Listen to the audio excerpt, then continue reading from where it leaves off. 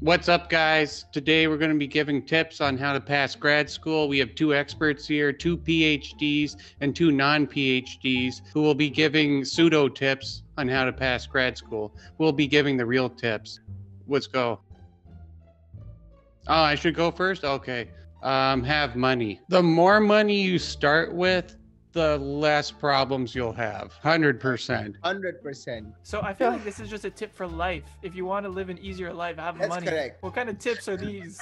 How would you suggest someone to get money before starting grad school? I think it's important to have a few working years before you start grad school. I think it gives you a more enriching experience in grad school. And not that I did any of that, by the way. It's just in retrospect, I'm being a hindsight genius. So I think it would help you if you had a few years of work experience so you can see how miserable work can be, so you can see that grad school is better.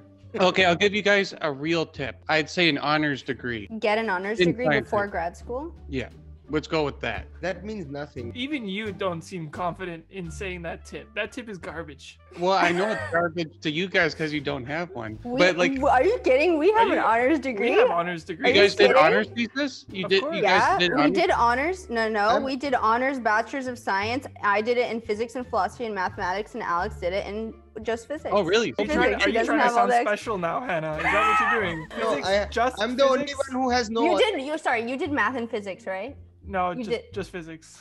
I have a real tip. Unlike Trevor's tips, find a lab where the lab environment is good. If the other grad students around you are happy, you'll be happy. Or they're just dumb. What if they're faking their happiness? Or what if they're substantially smarter than you and you're dumb and you won't be happy there? So I think They're this all isn't a true facts. sufficient condition. I think if they weren't happy, that's like a really good indication. But if they are happy, you don't know because people are sometimes fake. So I guess the tip can be reframed as don't work with a group where people are actively unhappy. Yeah. I accept this rephrasing. Gunjan, do you have any tips on how to get through grad school and hate your life the whole time like you did?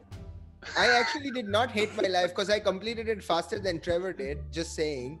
Although I have substantially less number of papers, but at the end of the day, we make the same amount of money, so it doesn't matter, okay? My tip for grad school is the following, is that,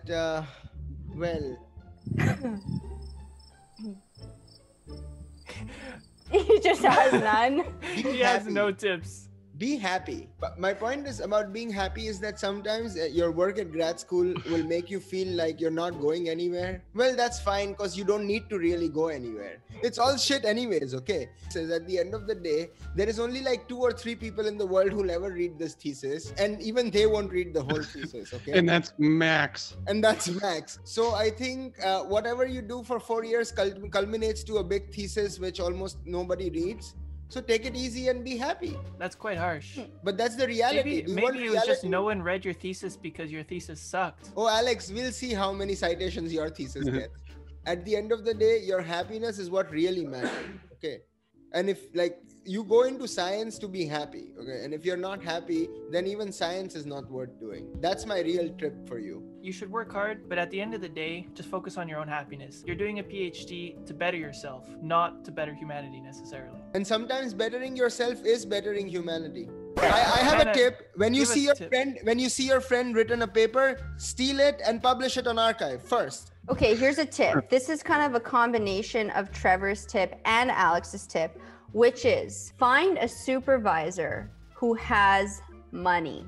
Don't work with someone who can't afford to pay you if you don't get a scholarship. Don't work with someone who can't afford to send you to conferences, to send you to summer schools, to workshops, who can't afford to help you become a scientist. Find a sugar profi. I have a very related tip. So don't also work with somebody who is constantly traveling, because these people are not worth working for, because they often don't care about their own research. Okay, I have a tip. This is a tip that I was told my first semester as a grad student by a postdoc. There's a backstory, so let me just tell the story. We were chatting and he asked me what I worked on, and I guess I was explaining it in like a half serious way, kind of putting down my work. At the time, I was in the mentality that, you know, I was just a cog in the wheel. I didn't think the work I was doing was important. He stopped me mid-conversation and he was like, why are you talking like that? You're a scientist. You have to believe in what you're doing, and you never know what your work might do. You have to just live your life thinking your work is important, or else you're not going to go anywhere. Correct. you have to make sure that you are happy doing it every day. and that you feel connected to the work and whatever, or else you're just going to be unhappy and think that what you're doing is useless. If you really want a tip, I think the grad students of the world should unite and break down this bullshit system of academia, because it's a completely shitty system in which you have old people dictating the system for forever and ever, and they never leave. I think we should have a podcast on this. A tip I was given was that you should focus on doing everything by hand, which is, I think, in retrospect, a pretty bad tip. You should try to also learn how to do things by computer, and you should really not try to do everything by hand, because it's a lot of waste of your time. Who actually tries to do things by hand in today's age? They're just wrong. I got a very good tip for you guys. If you have an important deadline coming up, you should stay up until 4 a.m. working on it. No. Not necessarily a bad tip, because you have to sometimes. You never have to stay up all night working. You just don't. Just stay organized. Guys, look at my skin color. How many days of the week do you think I've done this week? If the answer is every day, you're correct. I don't want to go into a monologue here, but take it away, Trevor. There's a lot of people that say you have to wake up at 6 a.m. This is so mainstream now that it's so annoying. It's just like, no, you don't. You can also go to bed at 6 a.m. and it doesn't matter.